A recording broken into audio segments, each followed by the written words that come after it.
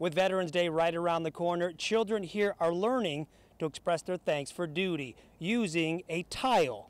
Inside the Indio Community Center, summer camp brings plenty of excitement.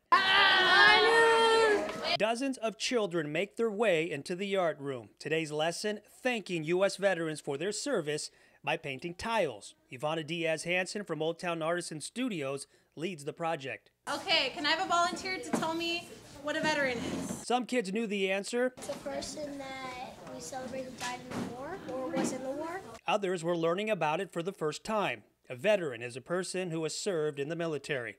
With a palette of colors and paintbrushes in hand, kids got right to work. Today's effort honored every branch of service and battle. It's supposed to represent that our flag was still standing during World War II. I drew hope because America had hope that America would win the war.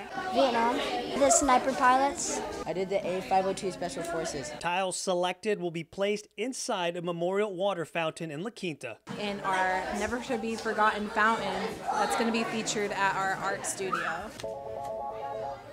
Recreation leader Micaela Sterling answered the call of duty. As soon as she heard about the project, she called the art studio right away. They didn't know how they were going to fulfill the extra tiles that they needed. Kids from Palm Desert all the way to the Salton Sea were on deck to help. We were able to do about 200. With each child's initials and year completed, a lesson in history served and preserved. It shows that we care about the community and we care about the veterans that have sacrificed their lives.